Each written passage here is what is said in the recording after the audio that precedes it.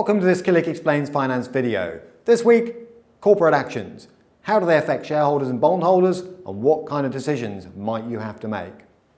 So let's start with the definition from Investopedia. What is a corporate action? Any event, and that's important to note, any event that brings material change to a company and affects its stakeholders. Notice the word stakeholder there. So these are things which could affect both shareholders and/or bond/debt holders.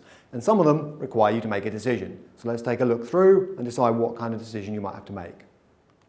Now, common examples. This is not an exhaustive list, but very common examples on the left where an election or decision is needed include all of these, and we'll run through them one in turn in just a moment. On the right, typically situations where there is no election or decision required. In other words, non-elective events. Now, this can vary. When you get down the bottom here, sometimes these can be elective, and the jargon used to describe them in the letter you receive might vary slightly too. But nonetheless, let's have a quick look at what these are and which decisions are involved on the left-hand side. So, starting there with the rights issue and the tender offer, which are two sides of the same coin in a way, as with bonus issues and consolidations coming up later. So going straight in, a rights issue, a company offers new shares to its existing shareholders. So normally these will be at a discount to the current market price because the company wants you to buy the shares. So you can take up your rights. You get a letter, it'll give you some choices. You could buy the shares. That'll mean putting your hand in your pocket, coming up with more cash, buying the shares at a discount to the current market price. Or you could allow your rights to lapse, as it's called, and simply ignore the letter. Or you might be able to sell them on nil paid, or that may happen automatically. And that means you're basically selling your right to buy the shares slightly below the market price to somebody else for cash. Worth bearing in mind, there is a corporate action similar to this called an open offer, where essentially option 3 disappears from the table. So there's number one. There's lots more to know about rights issues. This is just an introduction. Number two, the tender offer. Sort of the opposite. Here, the company's trying to buy back shares from shareholders, usually at a premium. Why a premium? Because it wants you to take up the offer here. So, your choices. Take up the offer and sell your shares back to the company, which could be potentially dilutive, depending on how many you're selling. Reject the offer and stay invested.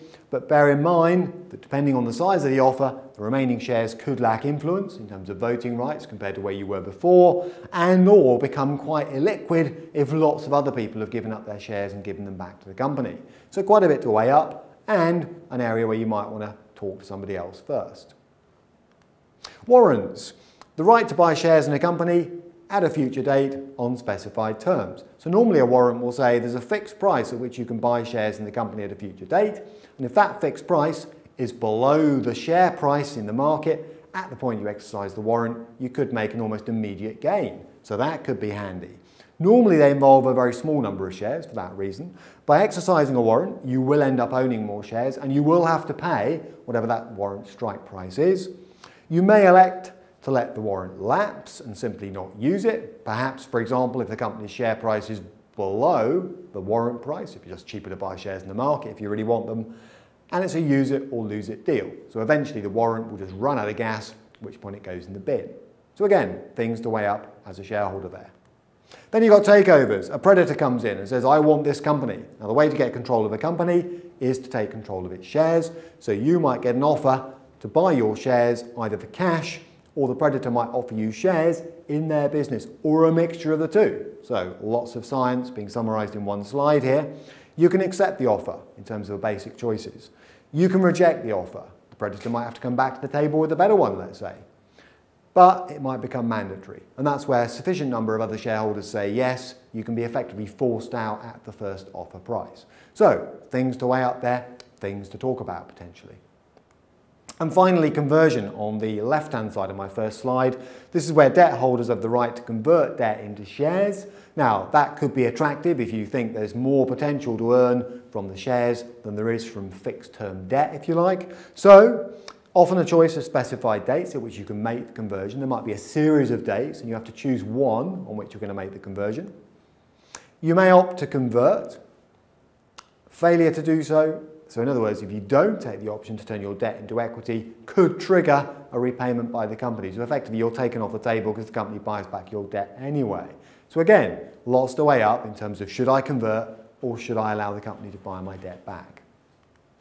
Now, that's the left-hand side, a very quick tour of a lot of quite fiddly decisions in practice where elections are needed from you. Now, on the right-hand side, normally, I stress the word normally, no election is needed, although it can vary from company to company, situation to situation. So, bearing in mind that bonus issues and consolidations are kind of two sides of a similar coin, let's go in there first. So, bonus issues. A company wants to increase the number of shares in issue without raising any more capital and without changing the value of your portfolio. For that reason, it's not normally seen as requiring a decision from you.